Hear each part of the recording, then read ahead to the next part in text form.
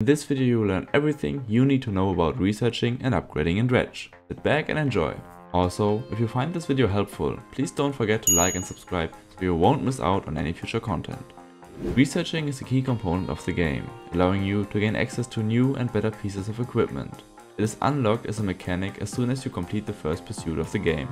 In it, you'll gain your first research part, the currency used to unlock equipment upgrades. Each specific upgrade tree is laid out in such a way that new equipment is locked behind previous researchable upgrades, each one costing a variable amount of research parts. Those are obtained either through pursuits and optional tasks, through dredging, or just by buying them at the traveling merchant. Once you've gotten a specific amount of them, you can head to any port and open the research menu, represented by a gear, browse different research trees and invest in them. However, equipment that you unlock won't become immediately available to you. Researching them just makes them available for purchase at any shipwright or shipyard. You'll need to buy and install them if you really want to use them. All in all, research is a must if you want to get far in the game, so invest your research parts. Different fishing rods allow you to fish on different habitats, better crab pots and nets will hold more fish, upgraded engines will extend your reach, and better lights will make it so that night travel is not as dangerous. The selection of available research is large and might be a bit overwhelming at the beginning. That's why I'll give you a brief insight into what you should focus on when researching.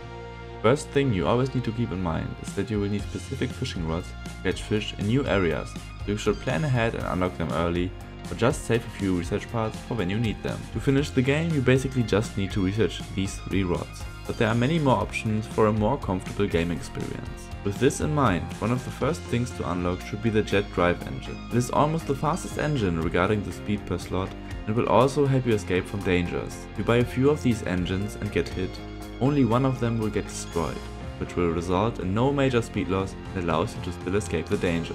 For the nets and the crab pots, you do the research depending on your needs. For finishing the game, the basic ones are completely sufficient, but if you have money problems for instance, you should research more and better ones, because they are the best passive source of income. You can install upgrades that improve your boat's health points, expand its cargo spaces, and increase the amount of spaces you can assign equipment to. You will get access to the dry dock and the upgrades as soon as you pay off your debt with the mayor. There are 6 different types of upgrades throughout the upgrade tree. You can unlock rod spaces, net spaces, engine spaces, light spaces, cargo spaces, and upgrade your hull. The hull upgrade will give you 1 more health point each and also more cargo space, but it's also the most expensive upgrade. In order to craft them, you will need to find materials through dredging. There are dredge spots spread throughout the game's world, usually found near shipwrecks. Additionally, you will need to pay a specific amount of money per upgrade. However, and unlike with equipment, researching a boat upgrade will have it automatically installed. There is no perfect order of what should be upgraded first, so you should just go by your needs. If you have further questions, let me know in the comments. Check out my other Dredge videos, tips, tricks and crazy challenges. See you on the next one.